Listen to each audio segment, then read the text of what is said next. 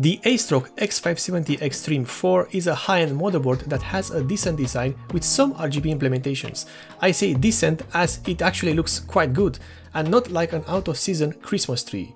The X570 Extreme4 is available for around $235 or 263 euros on average, depending on where you buy the motherboard and of course if you get a rebate or not. Nevertheless, at this price point, this particular motherboard is cheaper than other X570 equipped motherboards that are included in the so-called high-end segment of the market.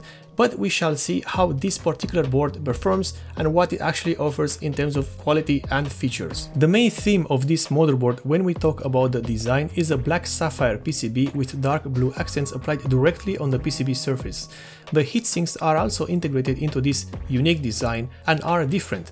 Both VRM heatsinks are all black with a matte finish with angular shapes, while the chipset heatsink is gunmetal grey and has a brushed texture. As is the norm with these high-end motherboards, the two M.2 sockets have heatsinks for passively cooling the SSDs, which are also integrated into the chipset heatsink. But more on that later on into the review. In terms of accessories, there isn't much to talk about. We have a manual and a quick startup guide, the DVD with all the drivers and software, 4 all-black SATA cables with no right-angle connectors unfortunately, 3 screws for the M.2 SSDs and 2 standoffs for the same M.2 SSDs.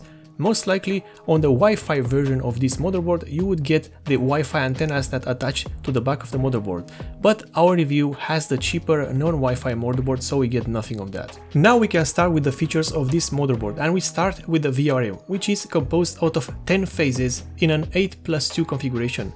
Basically, you have 8 phases for the CPU and 2 phases for the memory. The phases are made by Vishay and are the SIC 634 models and are paired with ISL 69147 PWM controllers manufactured by Intersil. When we talk about the capacitors, these are made by Nichicon and are the model called Supreme 12K, which is part of the high-end Black Series. These capacitors are rated to work at a temperature of over 105 degrees Celsius for 12,000 hours. In short words, this VRM is good and will handle overclocking with ease. Keep in mind that Vishay components are used in motherboards that are more expensive, such as the X570 Taichi, and in many cases other motherboards that use the same X570 chipset.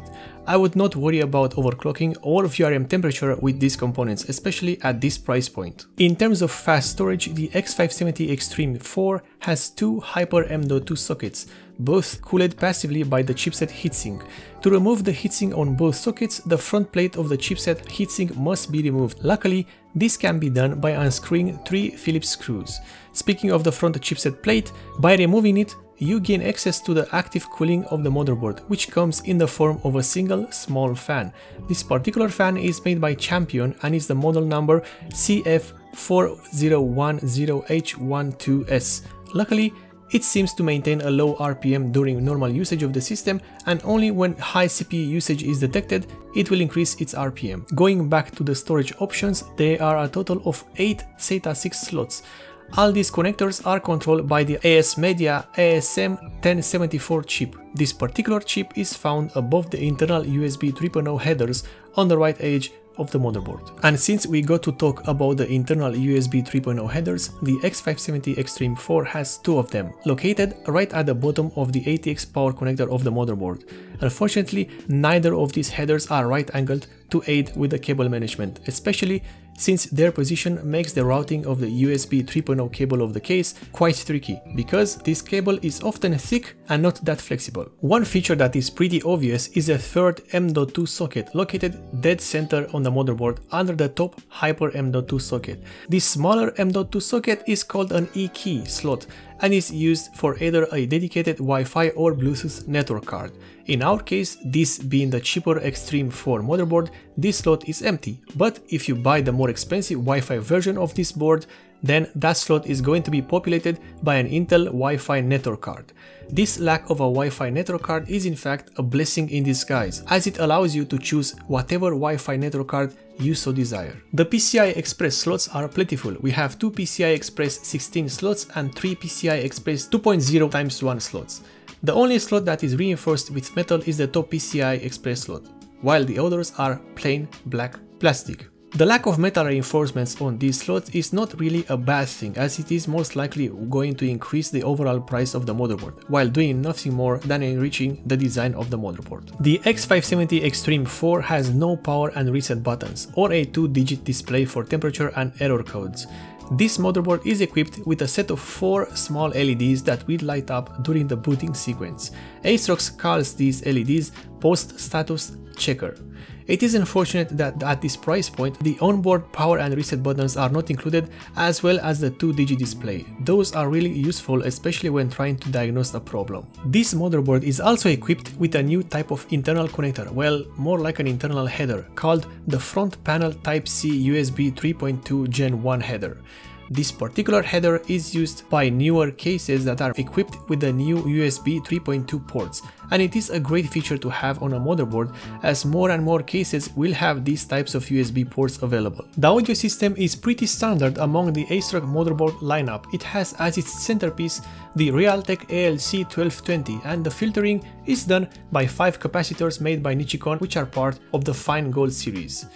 The final filtering is done by the standard line traced around the entire audio system, which protects the audio components from interferences and thus gives you a better overall audio experience. At the back of the motherboard we have plenty of connectivity options available. Starting as usual from left to right, we have a single HDMI port, then a combined PS2 port. Combined means that it can use either a keyboard or a mouse. Then we have 4 USB 3.0 ports, a single USB Type-C port and a single USB 3.2 port. Finally, we have the RJ45 LAN port with LEDs for activity, and of course underneath it we have another 2 USB 3.0 ports. Then we have the 6 audio jacks with an optical out port. It is important to mention that this I/O panel has an integrated I/O panel shield, which is also padded. To remove the shield, you need to remove the entire I/O panel cover assembly from the motherboard. The BIOS is good with a blue abstract background and light blue and white menus and writing. It is easy to read and has no lag when navigating through the pages.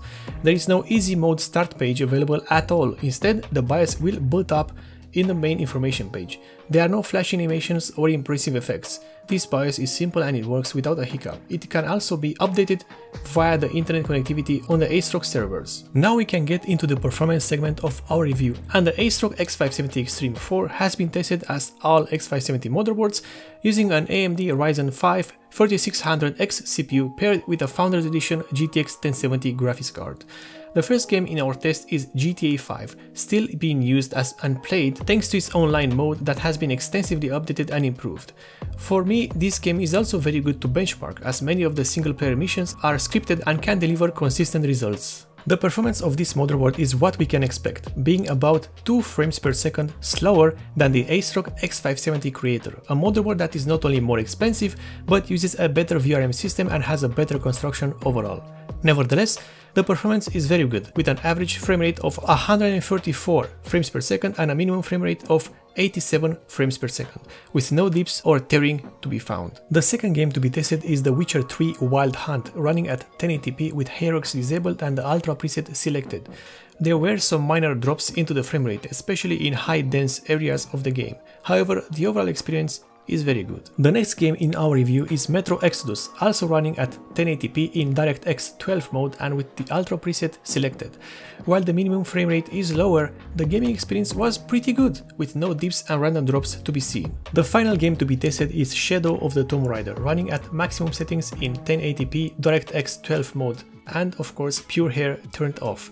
The X570 Extreme4 managed an average frame rate of 65 frames per second and a minimum of 52 frames per second.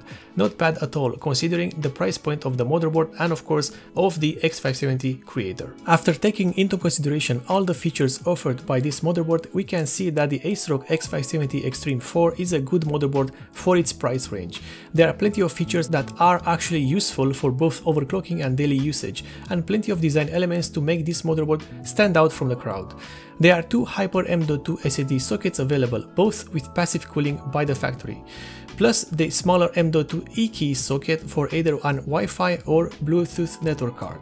The small fan that does the active cooling for the chipset is not noticeable, and when it starts to make noise, well, at that point other fans will start increasing their speeds as you are getting into either overclocking or high CPU usage gaming. The performance is very good in both games and benchmarks, and the build quality is great, with metal components present on most of the motherboard, the only exception to this being the I/O panel cover, which is a purely cosmetic element.